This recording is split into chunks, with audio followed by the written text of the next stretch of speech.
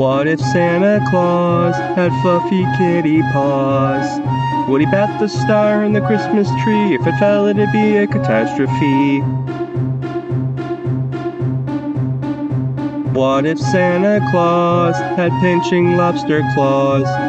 He might rip right through his red toy bag, strut it up into a pile of rags.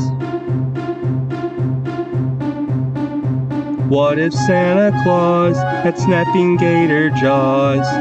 That would be as scary as can be. If he doesn't eat the presents, he might eat me.